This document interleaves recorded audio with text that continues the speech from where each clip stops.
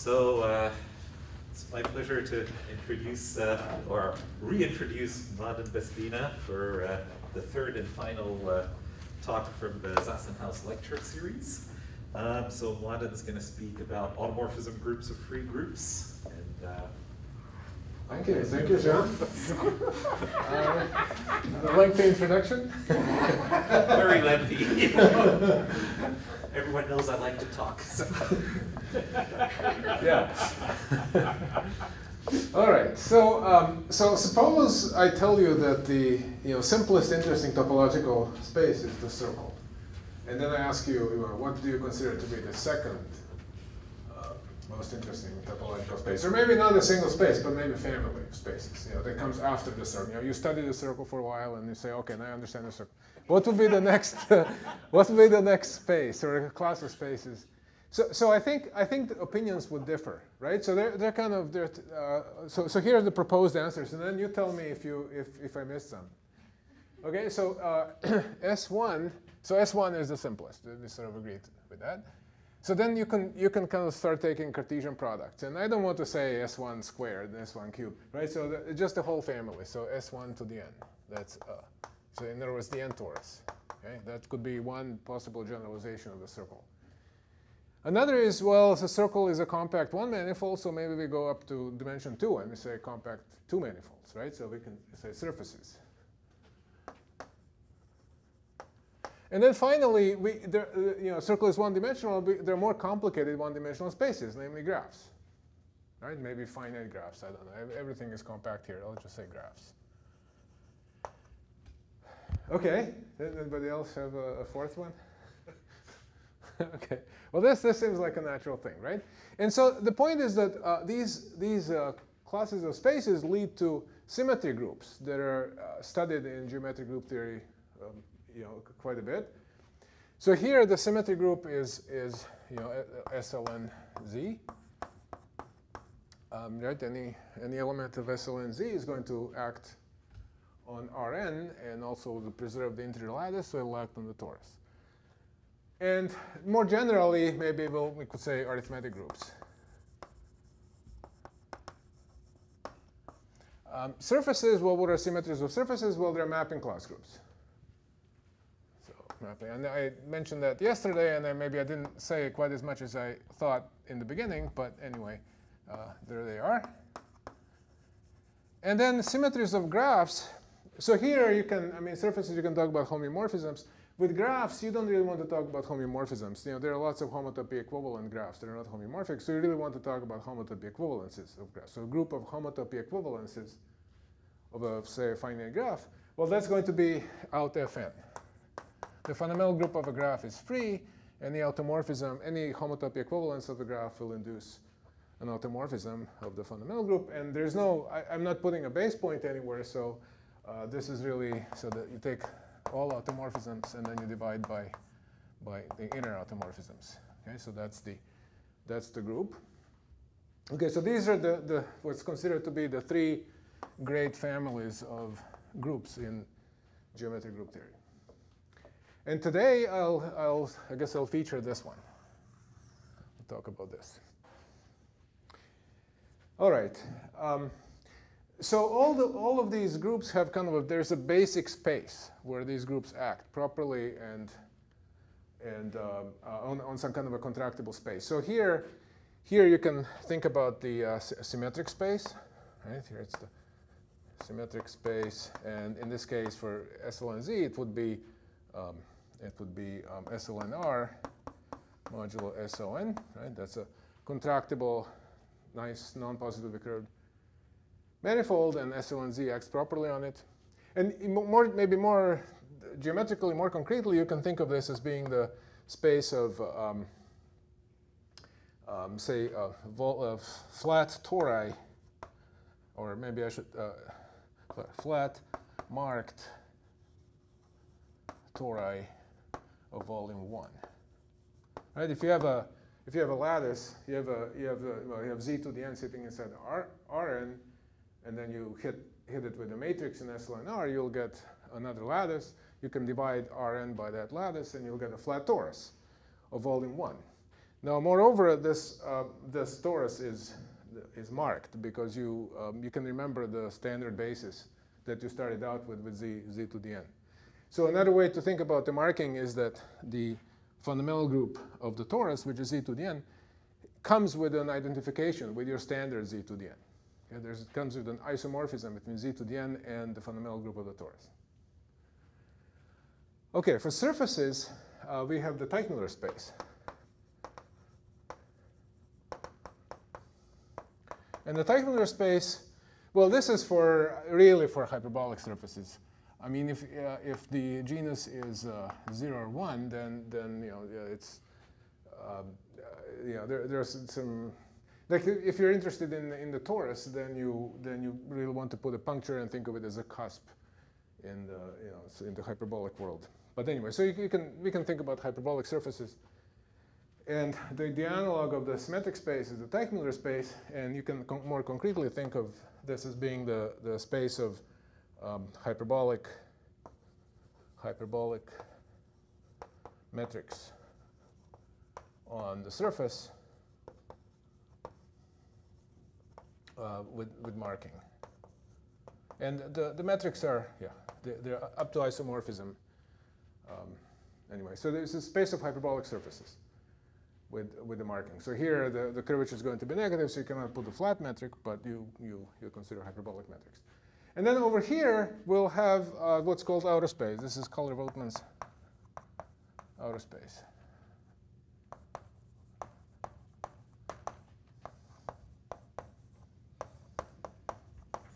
Okay, so the name comes from, of course, out. It's supposed to be outer space. And what is it in this more concrete terms? Well, it's the space of marked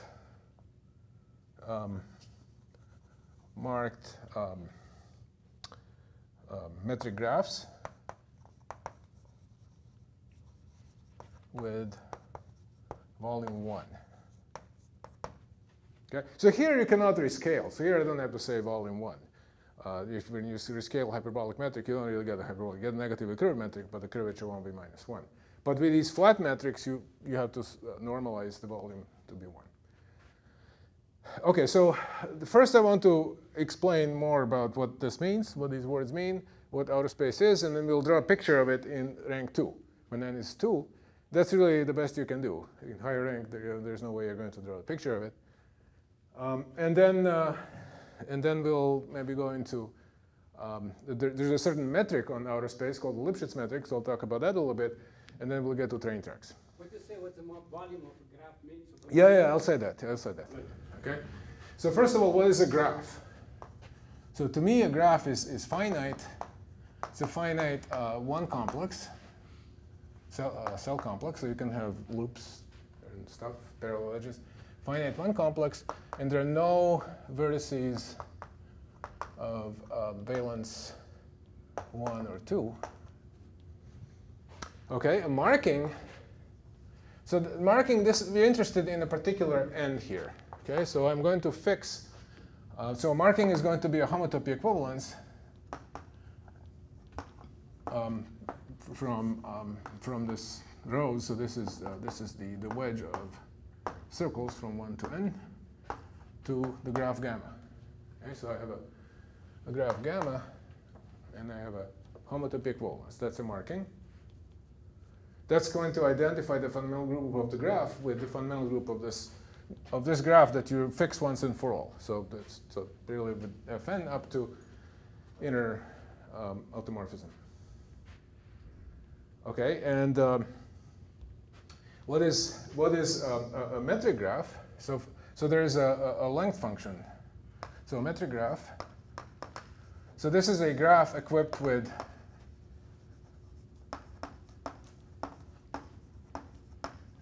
a length function. So L, this goes from the set of edges of gamma to 0 infinity. So we're just imagining that to every edge we are assigning a positive real number. And what we think of, so we draw some graph here, and now we have some lengths here, maybe 3, 4, 7. They don't have to be integers or anything. They can be just real numbers. But we imagine that these edges are made from segments in the real line of length that's specified by that number. So this turns the graph into a geodesic space. So this gamma is now a geodesic space. So for instance, if I have a path in the graph, I can measure its length. You can think of this as being, I mean, these edges are really, if you want, Riemannian manifolds. So I can measure the lengths of paths. Okay. The volume is just a sum. So the volume of gamma is the sum of the lengths of edges in gamma. Okay, so when I say I normalize the volume to be 1, I want the sum of these numbers to be 1. Okay.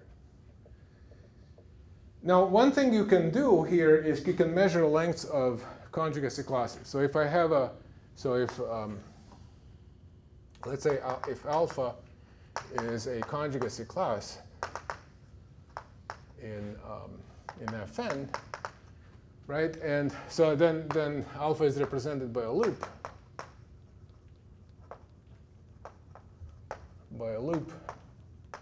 In this wedge of circles. And then I can push it. So I didn't give a name to a marking. Let's say it's F. Then I can push it by this F, and I'll get a loop in my graph gamma. And then I can tighten it there. I want a loop that doesn't backtrack. I can tighten it, and then I can measure its length. Okay, so I can define the length of alpha with respect to this graph gamma, which is equipped with, so here in this notation I'm dropping the marking and the length, but assume the gamma is equipped with the marking and the length. Well, then what I want to do is I take f of alpha. This is going to be some loop in gamma, and then there's this bracket notation. This means that you tighten, and then take the length of that. Okay. Okay, so that's one little operation you can perform. Yes. Still have volume 1? Volume 1. Okay. Yeah, I want to. This is the definition of volume. Yeah, yes, I want the volume. So I haven't defined what outer space is yet, but the outer space will be made up of these graphs at volume 1. Okay. So this length is with respect to that. The length is with respect to this function L. Yeah. So the graph is equipped with this length function, and then I can measure the length of any conjugacy class. Okay. Okay. Now,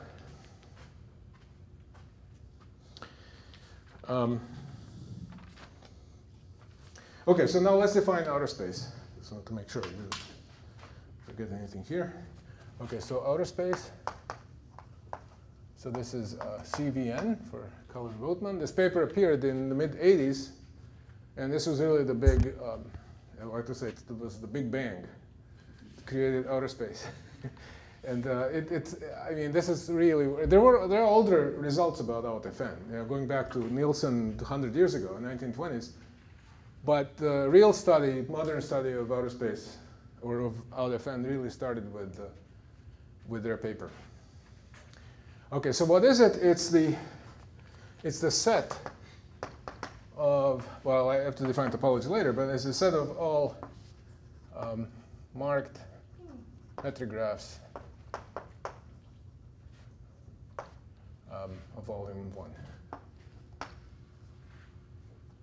So these are, so it's really a triple, gamma FL, and then there's an equivalence relation. So subject to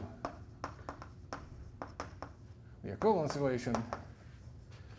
Okay, so what is the equivalence relation? So I take, so here's my rows, wedge of S1 to n, and I have a function f that goes to gamma, and I have another one that goes to gamma prime, so it's f prime.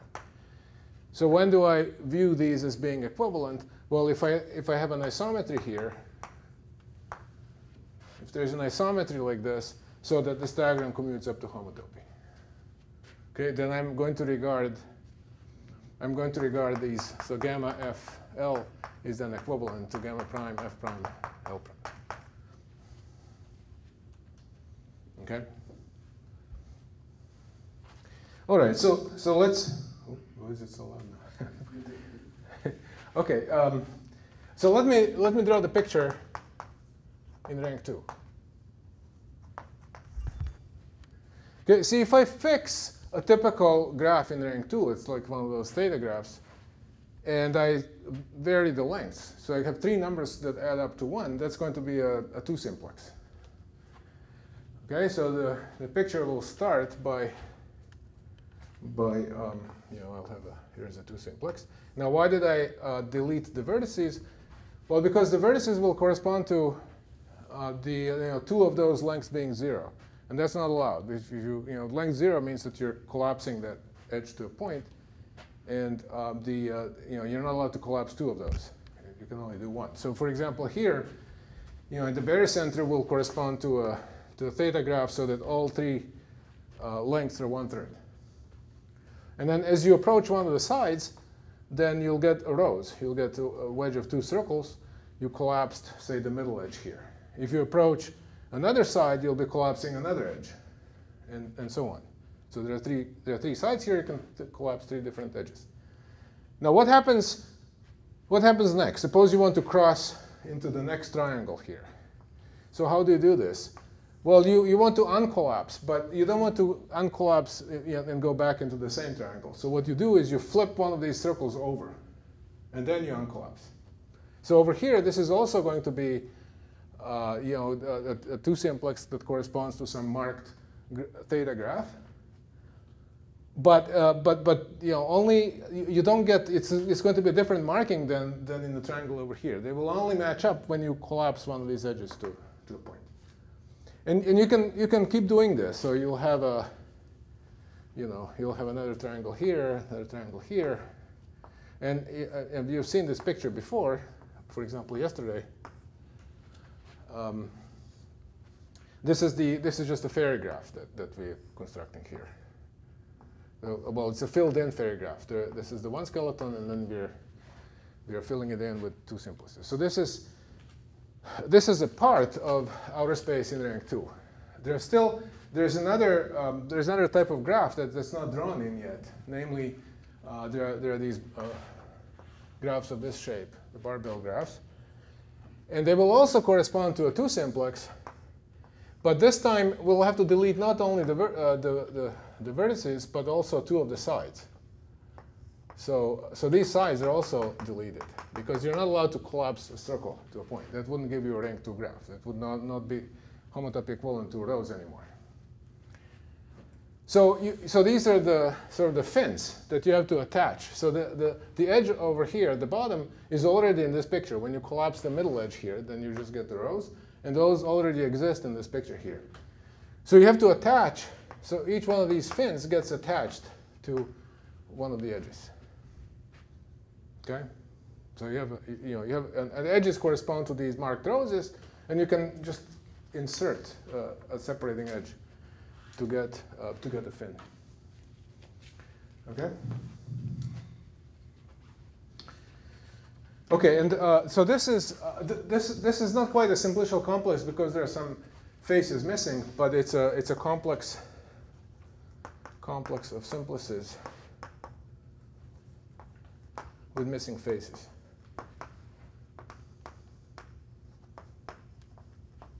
Okay, but you can define the topology in the same way you define the topology on a simplicial complex. It's a weak topology with respect to these simplices. All right, so does that make sense? Any questions here about the outer space? So you can see that this is not a manifold. This space is not a manifold because we attach these fins. Now we could say, well, let's not attach the fins. Let's just look at the graphs without separating edges, and that would be fine. But this issue is unavoidable in higher rank. So in higher rank, this is just irreparably not a manifold. It's some kind of a polyhedron, but it's not a manifold. The main theorem of Kohler and Boatman is that this space is contractible. Just like the symmetric space and tachynoidal space. And yet one proof of this, there are several proofs by now of this fact. One proof is just using the P.L.Morse theory. Okay.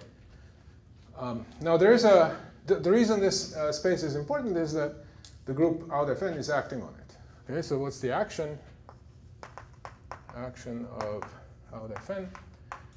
So here it's convenient to think about Fn as being the group of homotopy equivalences from from the rows. I should have called it R or something, but anyway, it's the wedge of circles from 1 to n to itself, up to homotopy. Okay, I want to view this group as being this, and so then the action is on the right. Okay, these change of marking actions are always on the right. So if I take phi in here, so let's say I take an automorphism phi, and I think of it as a homotopy equivalence, then what's the action? Well, I take gamma FL, and I apply phi. Well, so what's the picture here, right? You have this wedge of S1s into gamma, and there is this phi like this. So the only thing you can do is compose. You do phi, you first do phi, and then you do f. So this is going to be gamma. So it's the same graph, the same length function, but the marking changes by phi. So it's f phi. And that's why it's the right action. You first do phi, and then you do f. Okay, that's the action. And if you think about this, this is a simplicial. It's the action that just permutes these simplices. Okay, so it's permutes simplices, and it turns out it's a proper action. The stabilizer of any simplex is essentially just a symmetry group of that graph.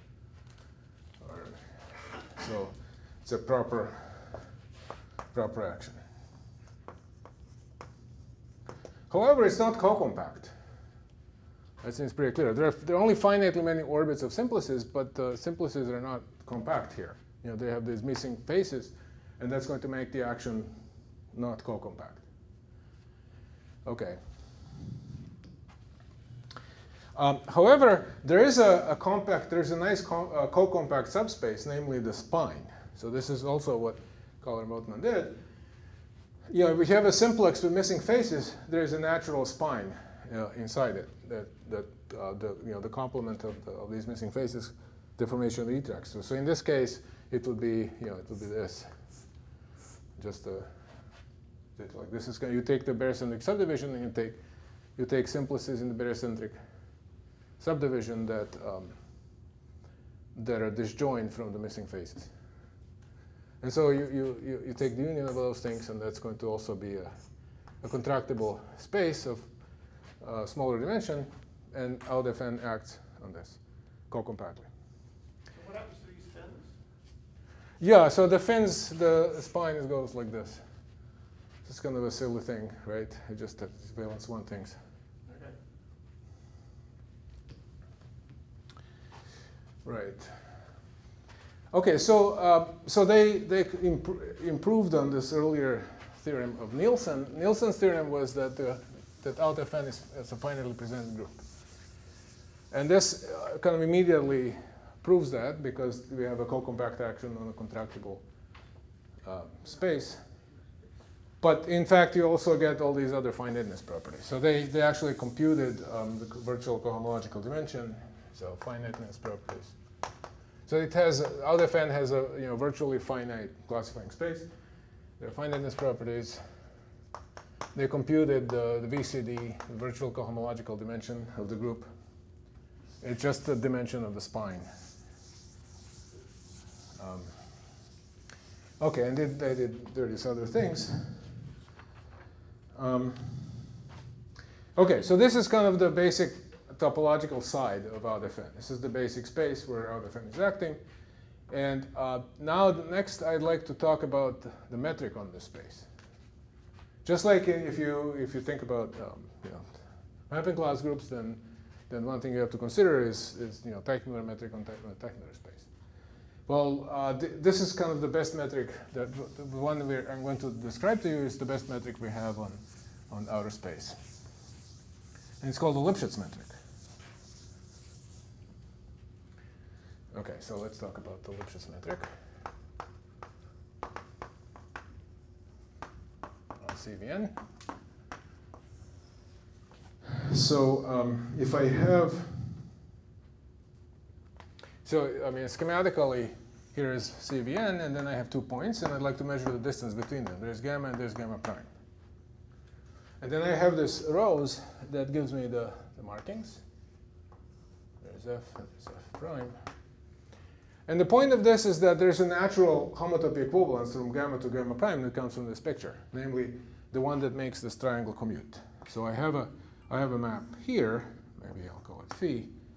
So phi from gamma to gamma prime is difference of markings. Okay, so it's a homotopy equivalence that commutes with markings.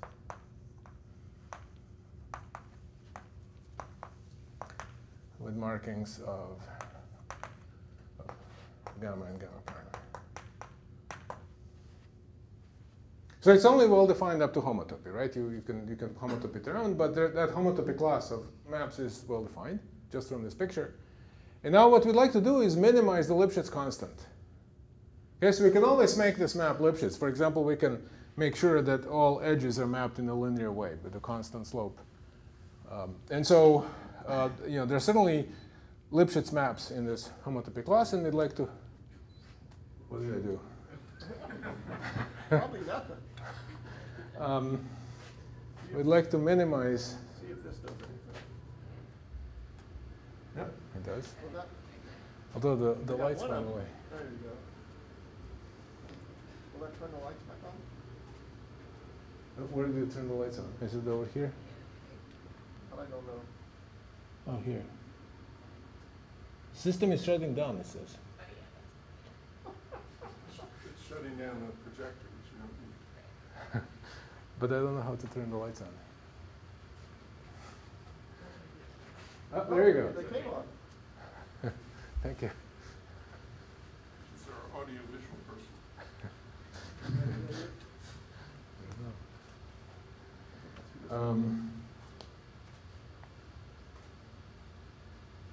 Okay, so I want to just minimize the Lipschitz constant. Okay, so so phi is one of these maps. I'm going to denote by, so this is like the L infinity norm, if you want, of the derivative or something. So this is the maximal maximum Lipschitz. I don't know, Lipschitz constant, or maximal slope, maximal Lipschitz constant over the edges of gamma. I'll give you examples pretty soon. Right, so you're looking at, I mean, these maps are C1 if you want, and you're looking at the derivative, and you want to look at the maximal value of the derivative over all edges. That's the Lipschitz constant. And I want to define the distance from gamma to gamma prime to be the infimum of the log of this number phi prime over phi being the difference of markings. Okay, so I vary this map over the whole homotopy class, and I look at the minimal possible Lipschitz constant and take its log. Okay, that's what I want to call the distance between gamma and gamma prime. All right, so let's look at some examples first before we get into some basic properties of this. So, say again? You don't want to consider maps going in the other direction? That will be the distance from gamma prime to gamma. So, okay, so the big secret here is this distance function is not going to be symmetric.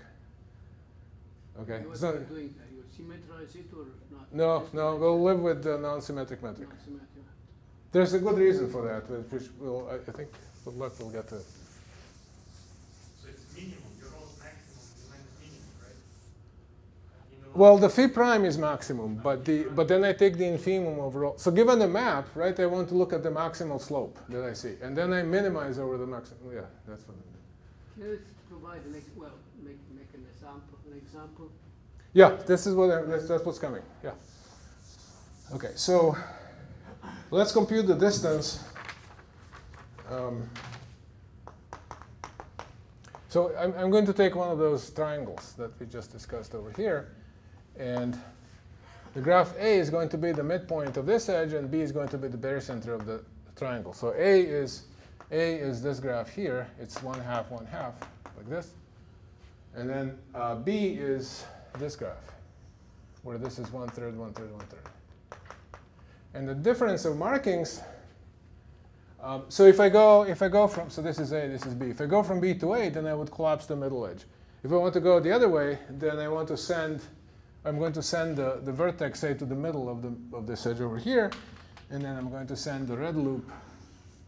I'm going to send the red loop over here, and then I'm going to send the yellow loop like this, right? I'm going to send it like this.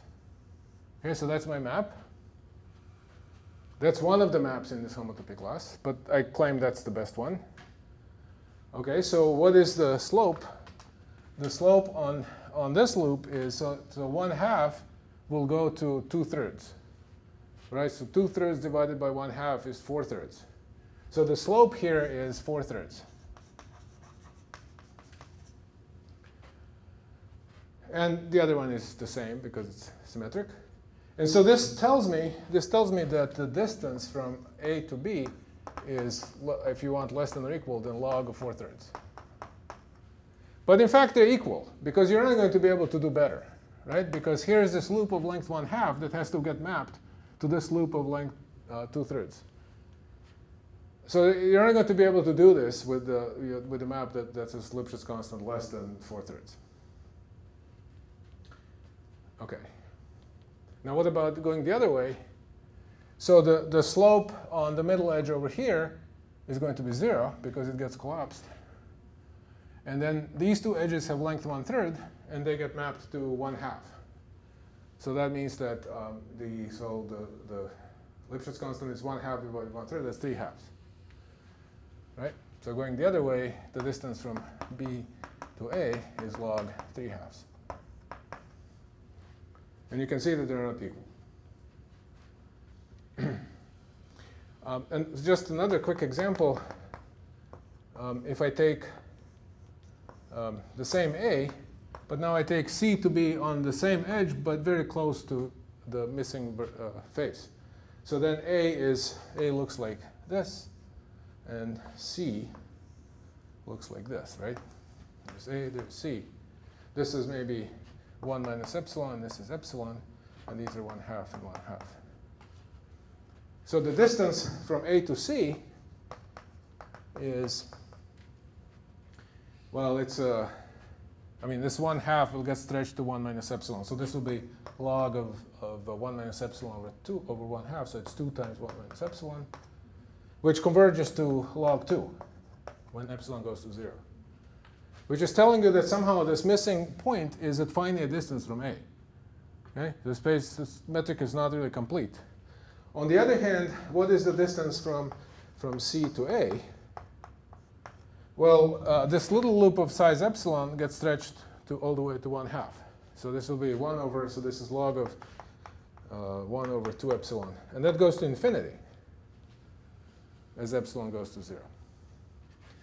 So you can see, so the moral here is that, if somebody is selling you a ticket to outer space, just make sure that the round trip is included. Because coming back is a lot more expensive than going into outer space. Okay. Okay, so the basic properties of this, and then, then we're getting into train tracks after this. The basic properties that I won't prove, but they're not all that hard to see. I will just state it as a proposition, is that the distance between, say, gamma 1 and gamma 3 is less than or equal to the distance from gamma 1 to gamma 2 plus the distance from gamma 2 to gamma 3. So the triangle inequality holds. So this is basically because when you compose Lipschitz functions, the Lipschitz constants multiply, and then you're taking the log. So this becomes a sum. And the distance from gamma to gamma prime is never negative. Okay? And equality only if gamma equals gamma prime. That's maybe slightly more difficult to see. So for example, here there's no way to get all slopes to be less than 1, because then the image would have volume strictly less than 1. And it wouldn't be surjective, but homotopy equivalence is a surjective. And then, of course, it's not symmetric, as we've seen.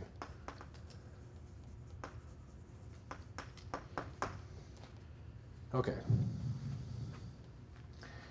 Now, what I'd like to prove, and the reason I'm proving it is because the proof introduces the concept of train tracks. You can see how natural they are.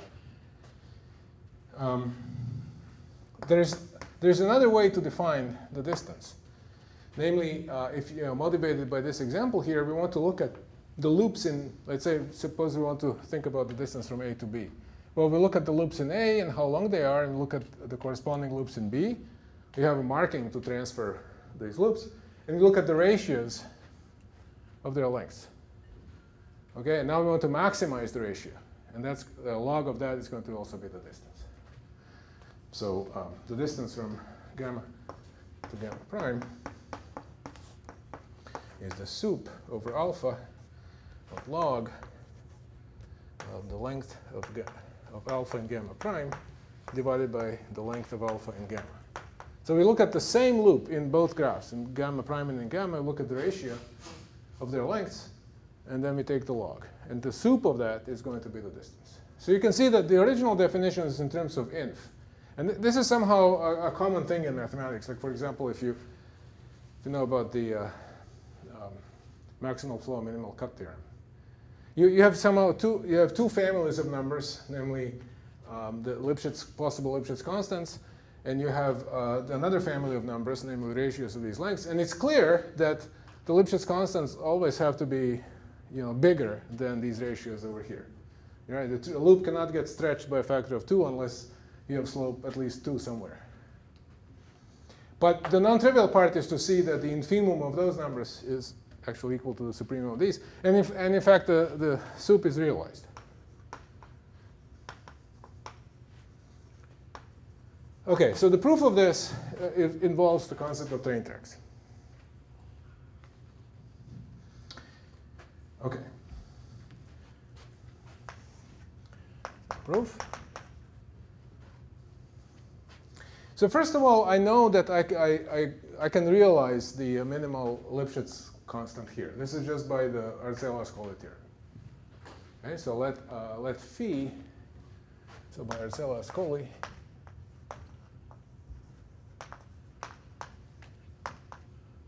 there exists a phi from gamma to gamma prime that realizes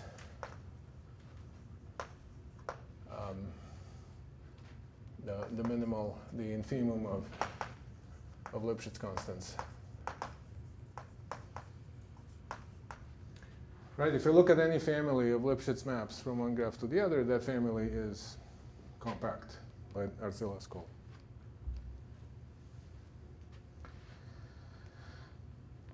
Okay, now what I want to look at is the subgraph. So let gamma naught in gamma be the subgraph where phi maximizes its slope,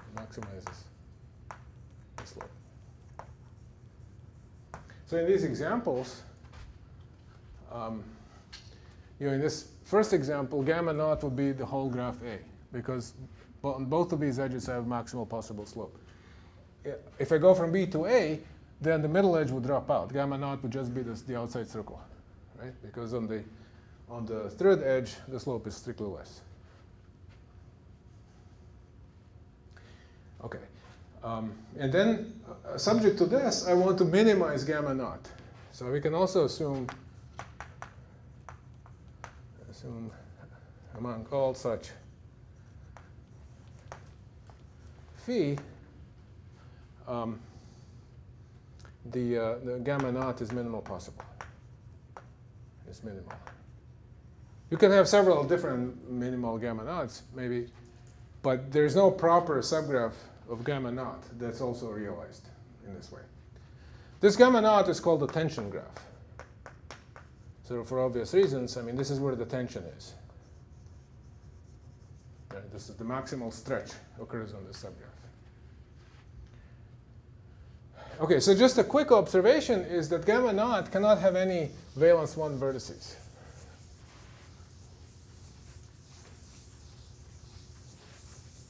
Why? Well, because then we could perturb the map and get rid of one of the edges. So note gamma naught cannot have valence 1 versus. So why? Okay, so let's say our attention graph is red. It used to be green. When I was thinking about this, it was always green. It was called the green graph. Now it's called the tension graph. And it's red.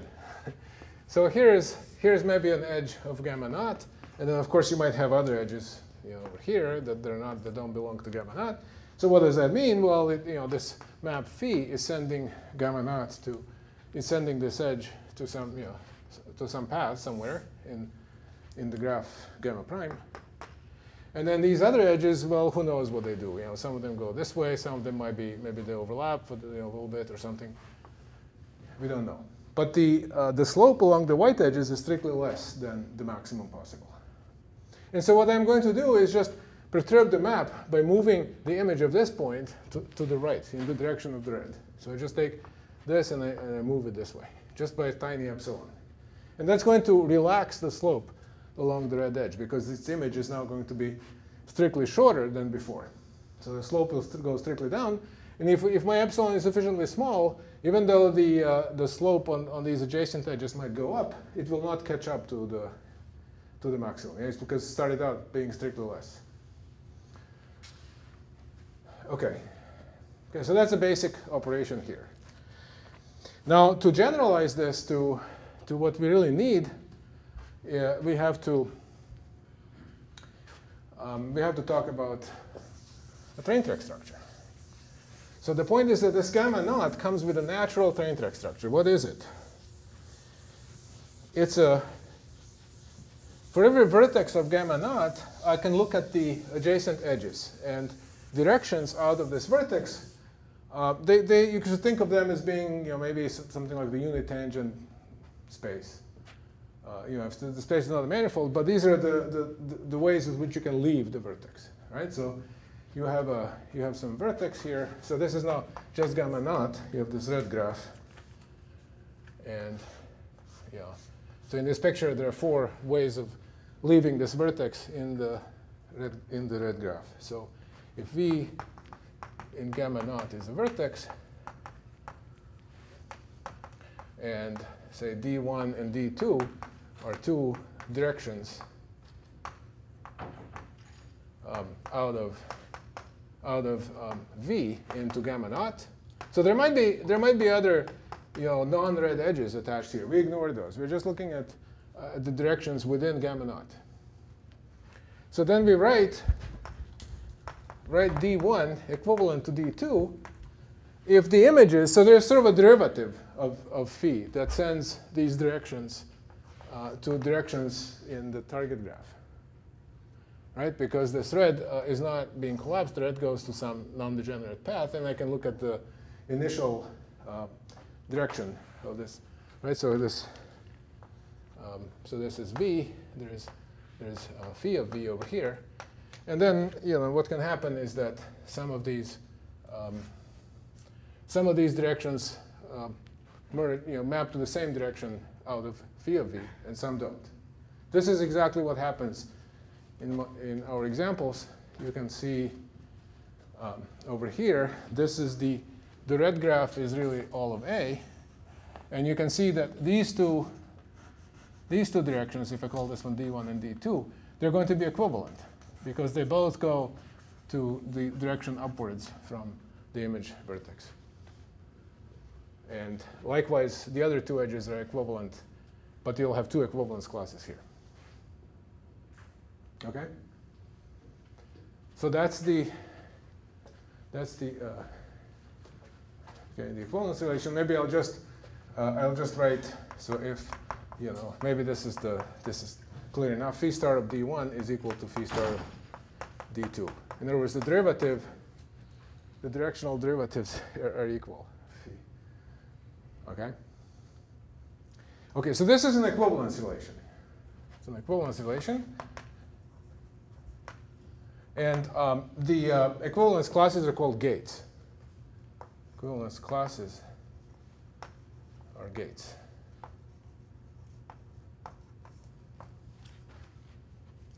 Okay, so here in our example we have 2 gates at this vertex V. And the way you draw the equivalence relation is that if they're equivalent, you draw them to be tangent to each other. Okay.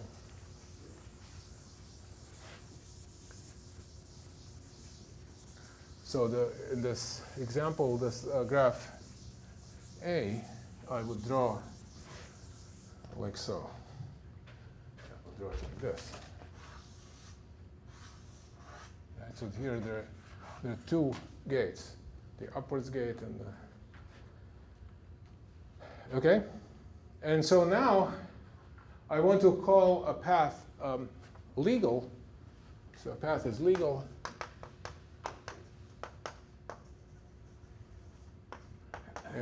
if it never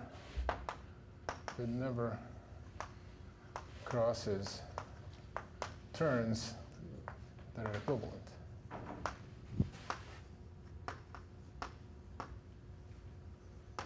So for example, in this picture here, let's call this edge A and this edge is B.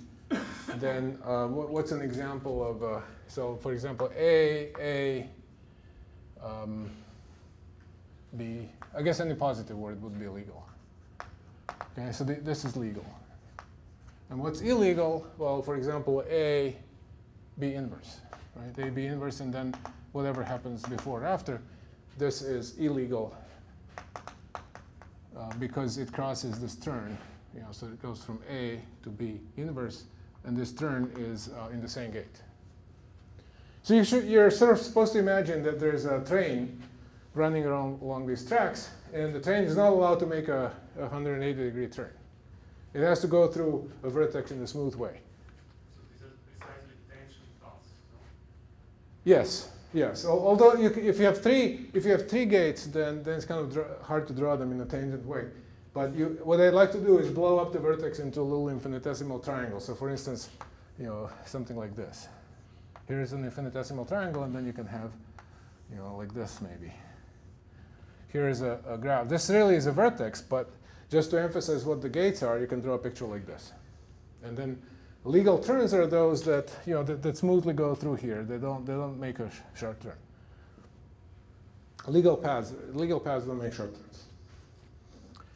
Okay, so that's what the train track structure is.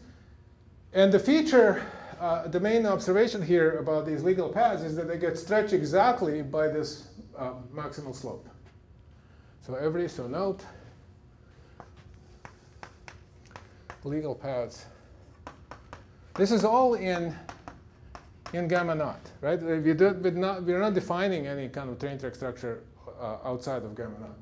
Legal paths in gamma naught get mapped by phi to immersed paths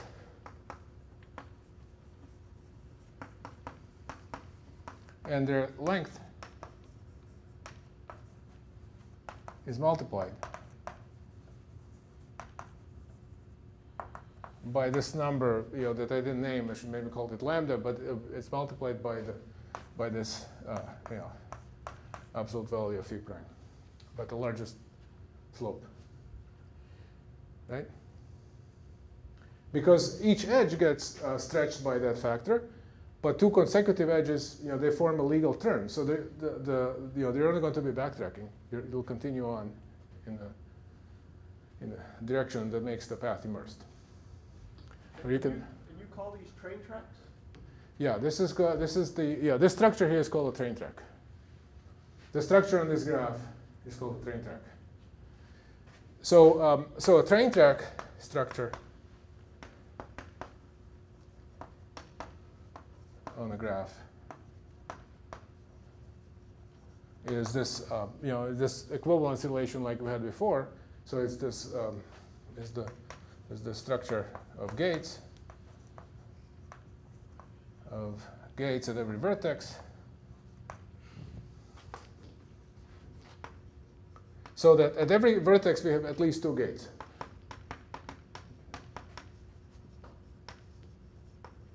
There are at least 2 gates. So the point of having two gates is that the train doesn't get stuck. You know, it enters one of these vertices. Well, there's always a way to get out of the vertex in a legal way. And so you keep keep running the train until it closes up, until it gets to the same edge with the same orientation, and then it closes up. So that gives you that these things always have legal loops. Legal loops always exist.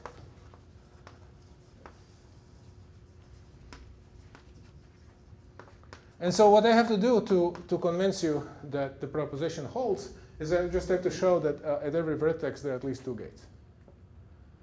And then we'll be done, right? Because we just find one of these legal loops, and it gets stretched by exactly that amount, and that realizes the soup here. And it's going to, that ratio will be equal then to phi prime, to the absolute value of phi prime. Yeah? Does that make sense? Okay, so why are there at least two gates at every vertex? Well, because of the same argument. So now the picture is slightly different. You have, here's maybe, a picture of, here's maybe, instead of valence 1, now you have one gate. And then there are other edges, that are not in gamma naught. But it doesn't really matter. So the point is that this phi is going to send all these edges in the same direction. So, it will look like this maybe. What else? And then these white edges could go someplace else. That's sort of the picture.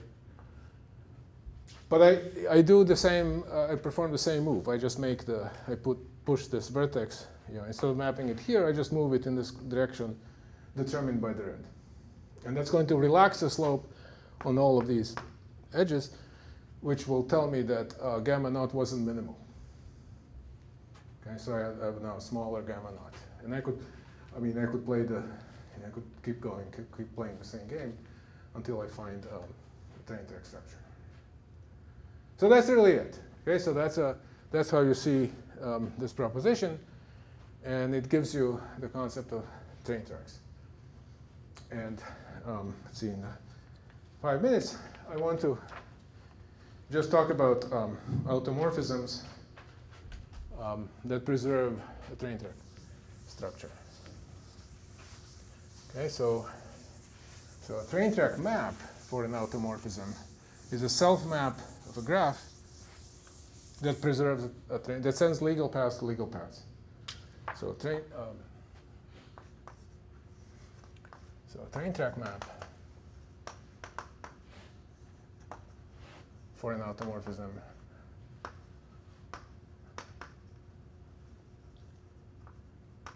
phi is a self-map.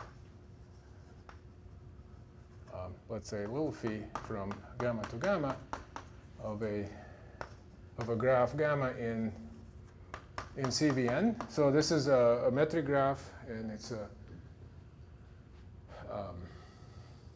marked.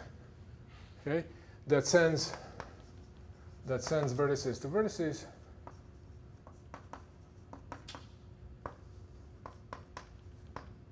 Legal paths to legal paths. Of a graph gamma equipped with a train track structure.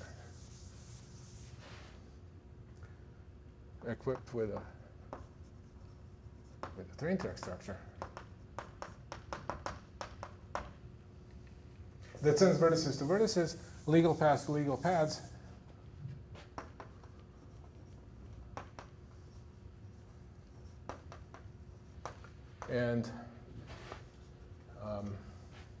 And stretches all edges by uniform factor.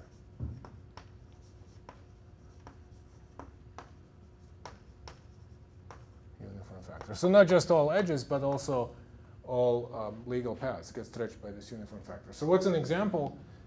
You can have an example here.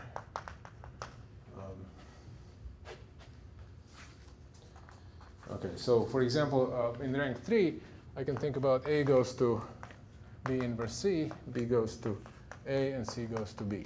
And now it turns out that here is a, so here we need one of these pictures with a triangle.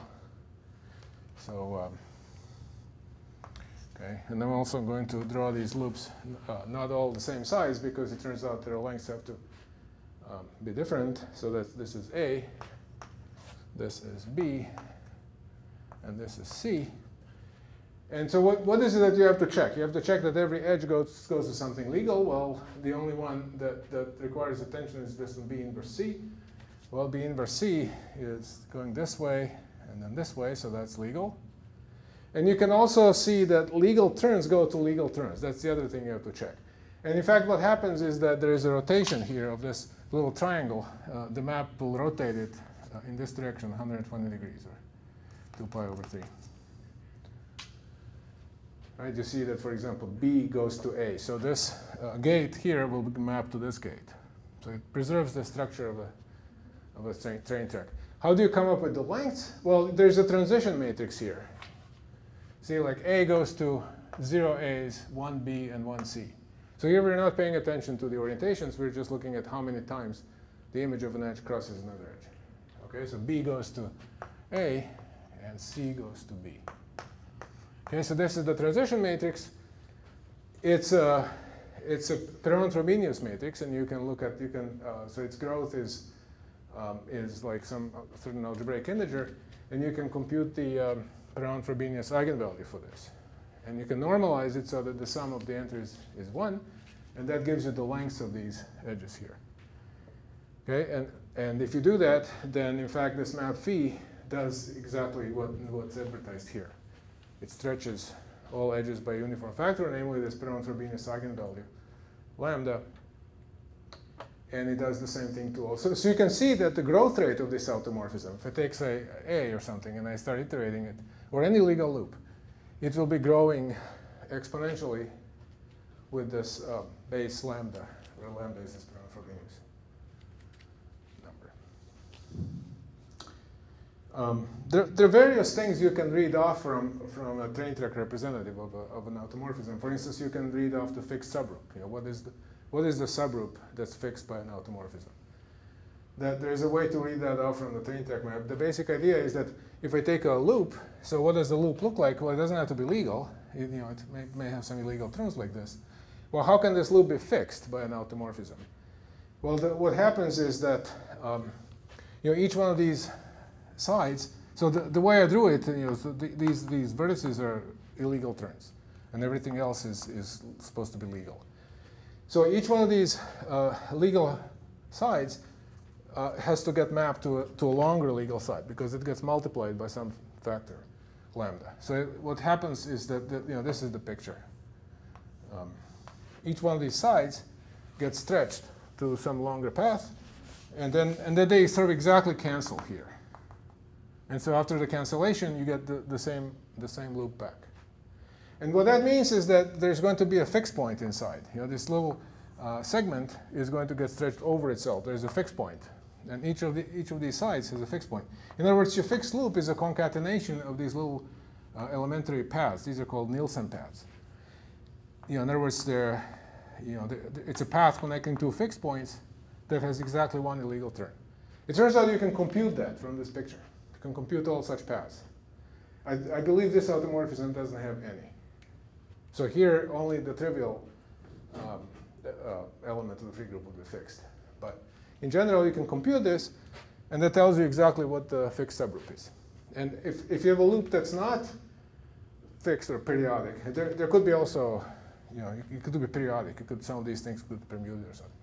But if it's not fixed or periodic, then it'll have to grow at that same exact rate, like predicted by the Perron-Frobenius. Because if it's not periodic, well, the number of illegal terms can never grow. All these legal segments go to legal segments. The number of illegal terms never grows. And if it's not periodic, then at least one of these will have to grow to infinity. And then sort of that length takes over. So it's there might be some little cancellation where the vertices are, but the growth is still at the same rate that's predicted by Perron-Frobenius. Okay, so I guess I'll stop here. Thanks for listening. Three days in a row.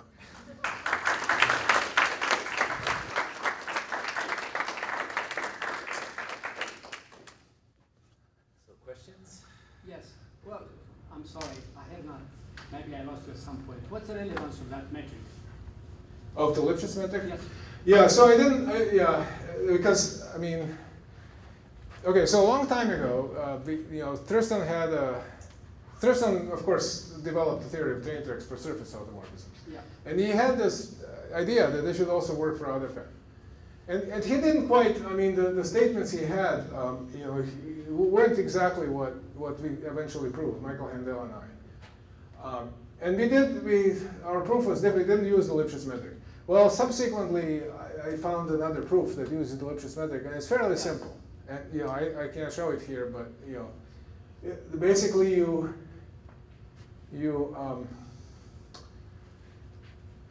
well, it's a long story. Maybe I don't want to say. Anyway, there is a proof using the Lipschitz metric.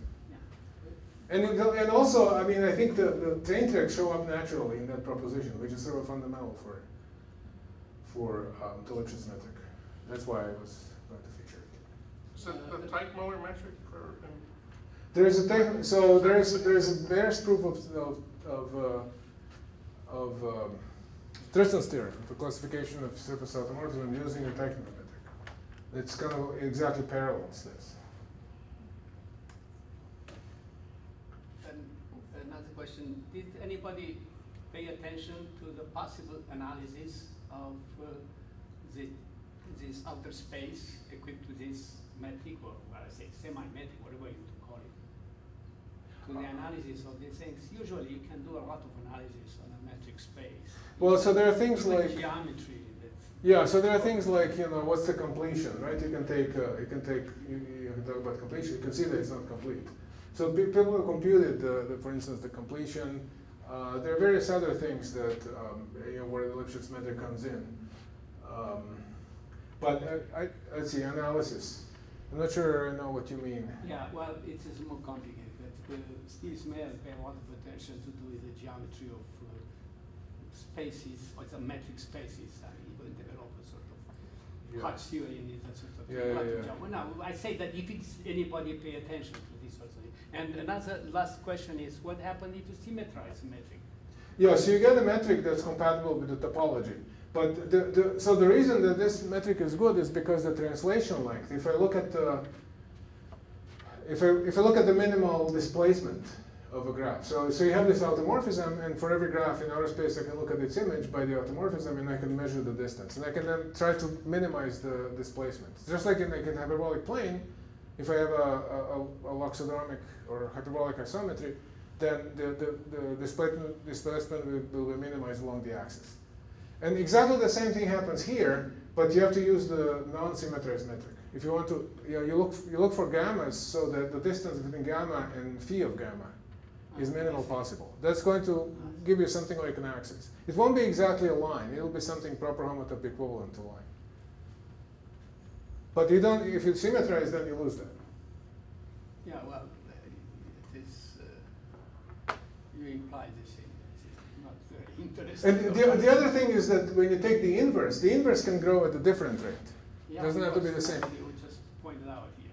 Yeah, and so so it makes sense that the distance from gamma to gamma prime is not the same. Yes. The axes are going to be different. They might be disjoint. Yeah. I think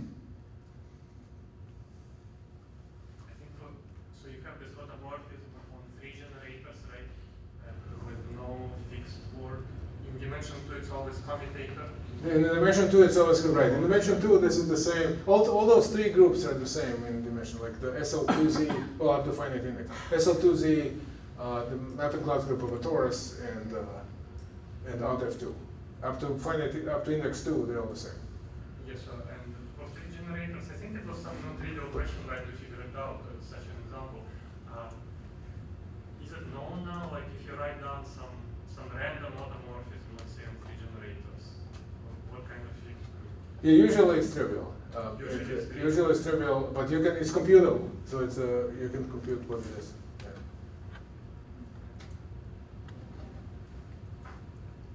Other questions? So what about asymptotic dimension? So that's a big problem. I'd like to solve it before I retire. Whether the asymptotic dimension of our FN is finite or infinite, but I don't know. So we end on an open question. Yeah, it's an open question, yes. I mean, it's sort of the starting point for mapping clouds, which is that the multi-dimensional curve complex is finite. Well, we don't know that so there are analogous complexes here. We don't know if they're finite multi-dimensional. That's what type geodesics are missing. Is that the key obstruction? Well, there are other abstractions. This is just the first one. The first one. Okay. Yeah. So nobody knows Novikov conjecture or Farrell-Jones conjecture either for these? The Novikov conjecture is at least the rational one, is because it's boundary amenable. The artifact is boundary amenable. But the integral, I guess, is not known.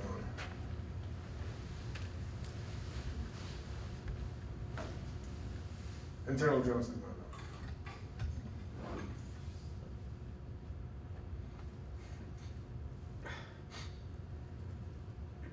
All right, well, let's